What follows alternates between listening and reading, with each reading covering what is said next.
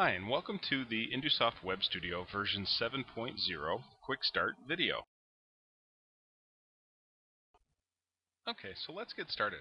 Today we're going to create a new project with a couple of screens, a slider, button, and a lamp, and some navigation. But before I get started, I wanted to point out that when you first install InduSoft Web Studio version 7, you get this nice demo that shows you some of the features that you can include in your application. And feel free to take a look at these, tear them apart, and use these objects and the way we've configured them to learn and employ them in your application as well. So here's a food processing screen, here's a water type screen, here's a wind, power, and alternative energy type screen. But for the sake of this application, what I'm going to do is I'm going to create a brand new project. And I'm going to call that project Quick Start. And in InduSoft Web Studio version 7, the target platform can be either Windows, meaning a desktop or server. So that could be on Windows XP, Vista, Windows 7, or it could be on a server edition, including Server 2003 or even Server 2008 R2.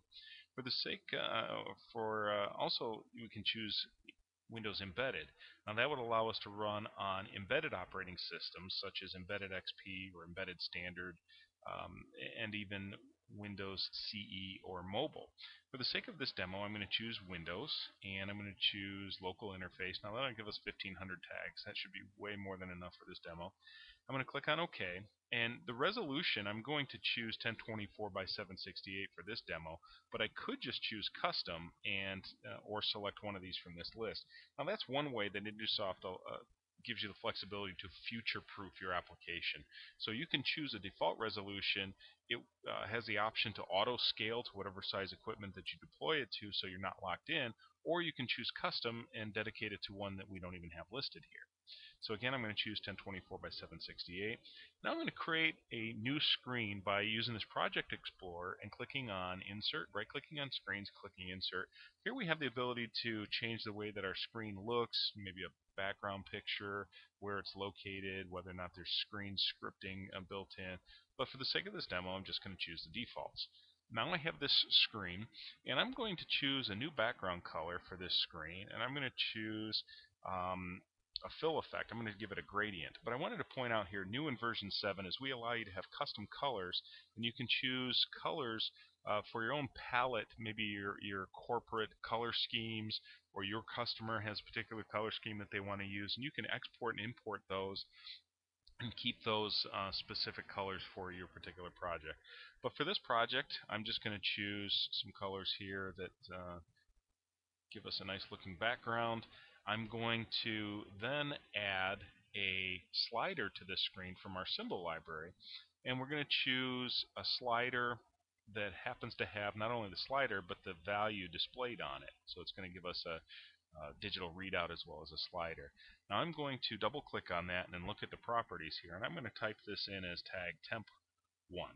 Now I'm going to create this tag on the fly. I don't have to do this. I can go to the tags database and maybe import them from Excel or copy and paste them from Excel. But in this case, I'm just going to create one on the fly, and it's going to prompt us and say, hey, you don't have this tag.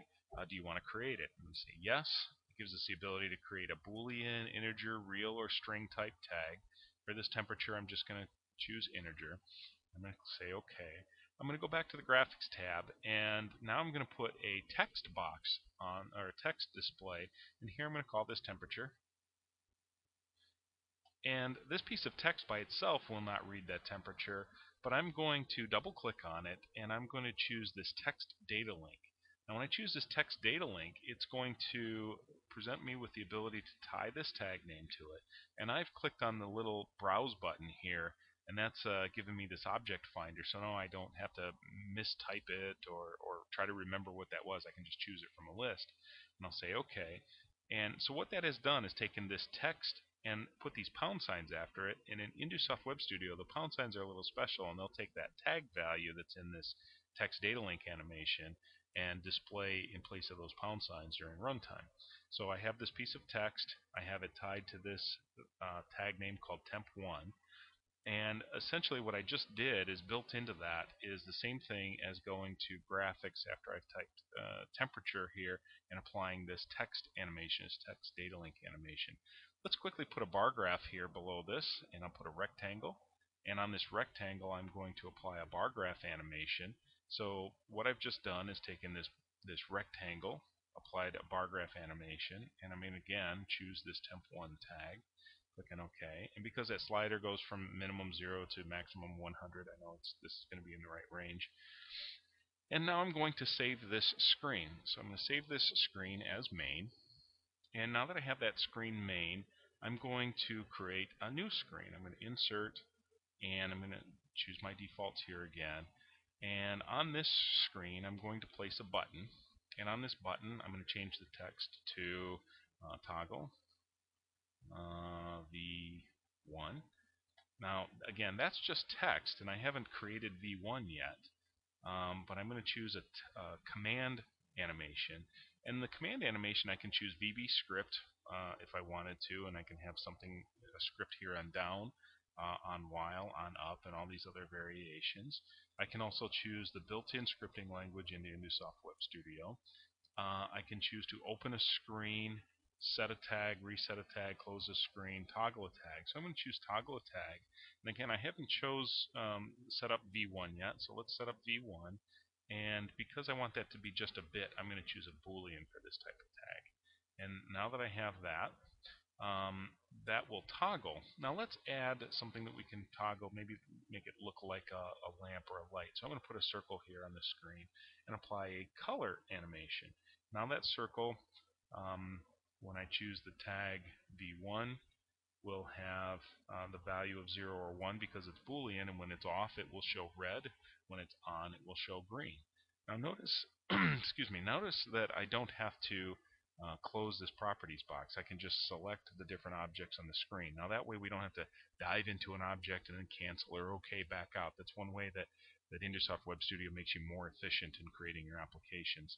Before I leave this screen, I'm going to give us a way to navigate back to the main screen. So I'm going to choose graphics here. I'm going to put a button on the screen and put this up in the upper corner, and I will change this to main screen. And I'm going to apply a command dynamic to this, and I will change this from here to open screen. And because I saved the main screen earlier, I can just choose it from a list. I don't have to type it or remember it, and this prevents me from making mistakes and mistyping it. And now I will save and close this screen, and I will just call this screen number 2. And I'll go back to my main screen and add a button in a similar fashion to get back to or get to my screen number 2. I will add the text here to screen 2. And add a command. Make this an open screen. And again, I'll choose from the list screen 2. And at this point, I can go ahead and run my application. But before I run my application, I'm going to run it here locally for you to see this demonstration locally. I can choose to connect to a remote computer over Ethernet, download my application and start and stop that application and manage it remotely if I so choose. So that could be over an Ethernet connection, dial-up phone line, a radio modem, or even over a satellite connection. At this point though, I'm just going to save my screen here and run my application locally so you can see it. And once I start up this screen, actually I have to right click here and set as startup. Now I can run this application, and you'll actually see this screen.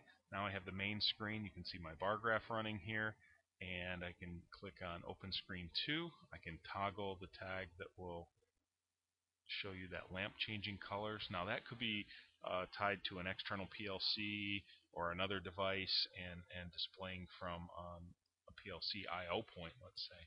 But that's how easy it is to create a couple screen application in InduSoft Web Studio, and we thank you for your time. For more information regarding InduSoft Web Studio version 7, you can visit our website as shown here at www.indusoft.com, or other websites at indusoft.com.br, indusoft-germany.de, or you can send us emails at info@indusoft.com.br or indusoft-germany.de, or give us a call directly at any of the numbers listed here on the screen. Thank you for listening, and hope you have a nice day.